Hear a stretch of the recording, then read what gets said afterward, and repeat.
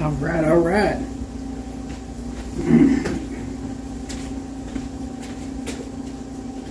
Here we go.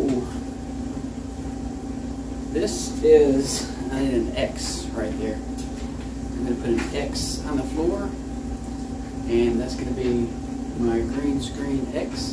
And this is just about right for 10 by 16, 9 by 69, 9 by 16. Anyways, like this. And I don't know. So we'll see how it does with all of the reactions. All right, there's some shadows right there. So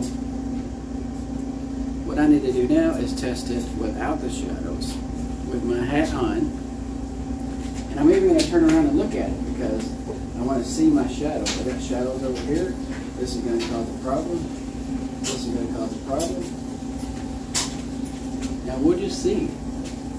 If I step up a little closer, am I just blocking the whole thing? But regardless, that's lit up pretty good right now. You can see that my hand is really not affecting it. Now I'll just move these lights around. Good test, good test.